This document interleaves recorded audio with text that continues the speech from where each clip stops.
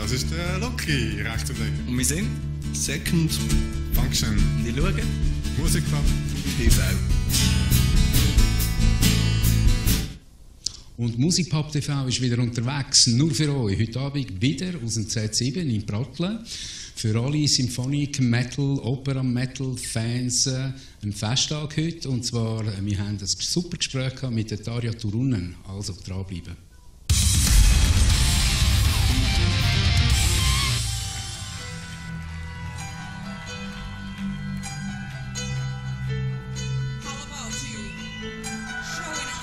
I'm here with Tarja Turunen, one of the most distinctive voices in metal.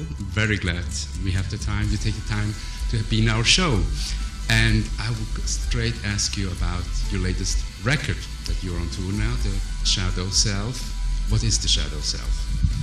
Oh, we all have our shadows. I've discovered mine, seriously, in the last couple of years. I found that there is a certain darkness in me, even though I really consider being a positive person. I like being with people. I like talking with people. In general, I want to keep a positive atmosphere around me. I always seek for that. But for music, I need darkness. And to create music, I need that darkness. And that's my Shadow Self. Very personal album for me, indeed. What I liked personally about the album is there's a lot of, even if it's darker and some songs are very heavy, but there is a lot of variation. And what I liked a lot is the variation in your voice as well. Was it a specific approach? You know, it's been amazing to really. First of all, I work very hard when it comes to my vocals. I still train as a lyrical singer a lot. I still go to take lessons with my vocal coach whenever it's possible for me.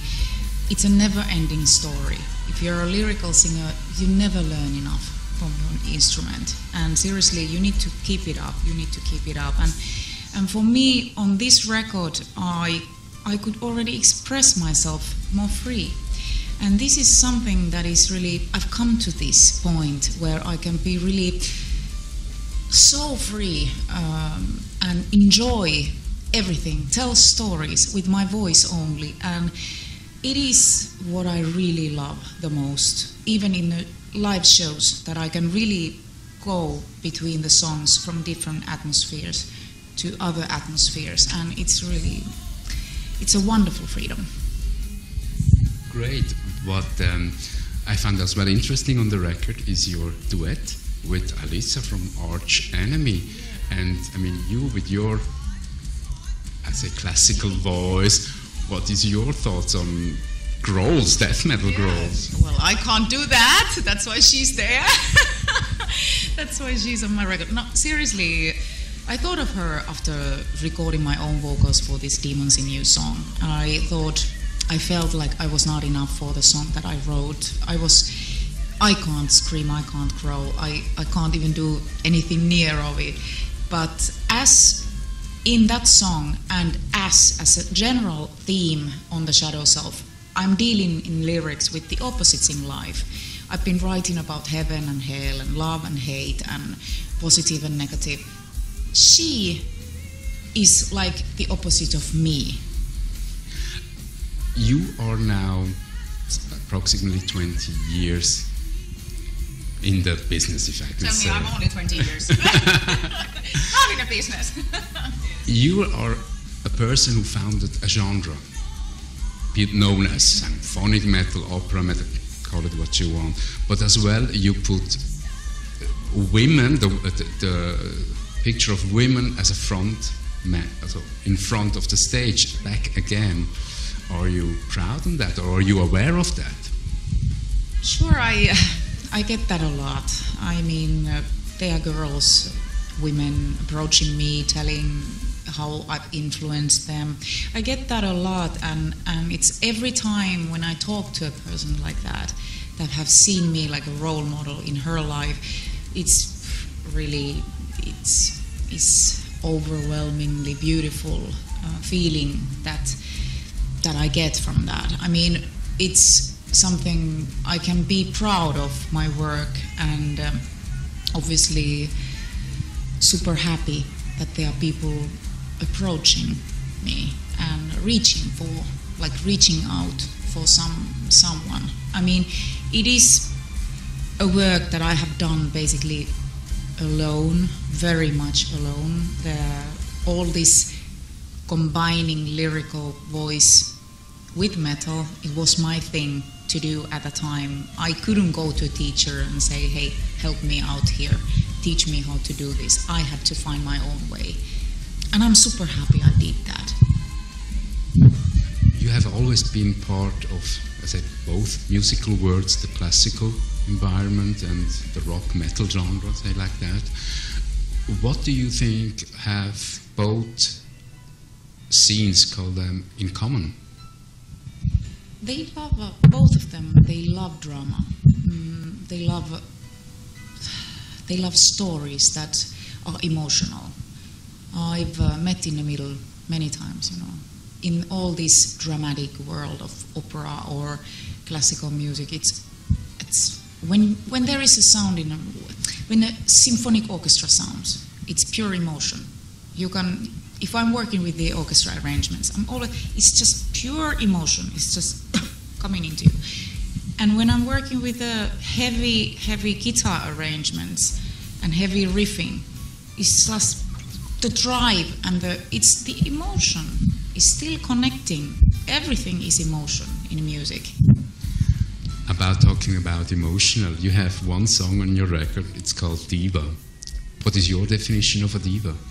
Well, diva might be a very difficult person to be with, or diva is in classical music. It's a person that everybody, the diva. It would be something like, wow, there are divas in the world like Montserrat Caballé, singers like, wow, beautiful.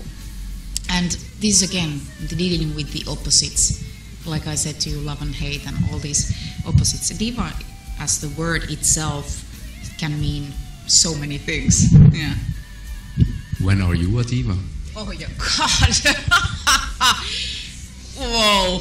Well, in that sense, you really,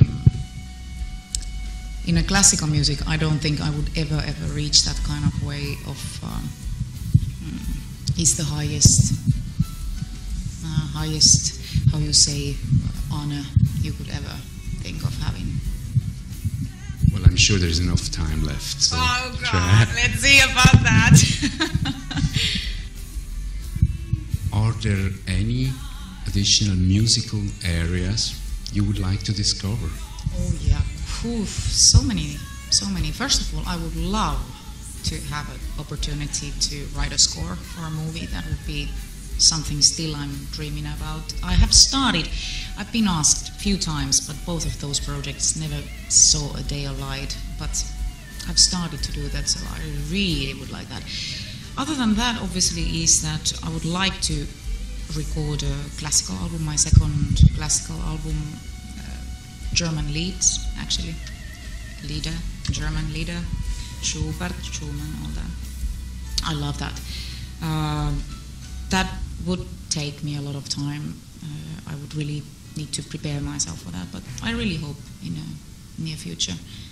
Other than that, I have plenty of projects going on and a lot of beautiful collaborations coming up, and I can't tell you too much about it, but there are a lot of things in these next 2 years. So for all your fans, there's a lot coming up, and that's good, and that's great news. And I'm sure on this tour and tonight even you will have a lot of love from the fans on stage.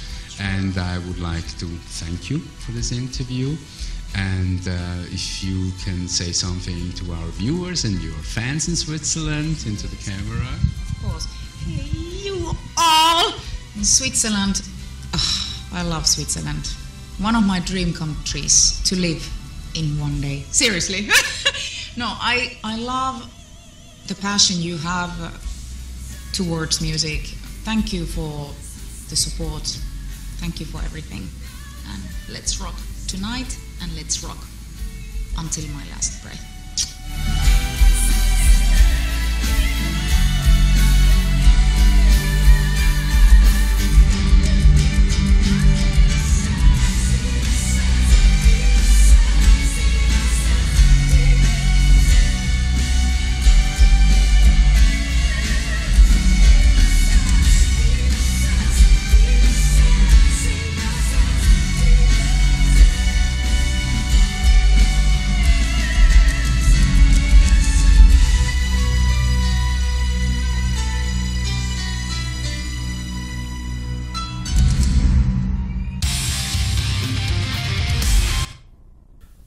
that's a mistake.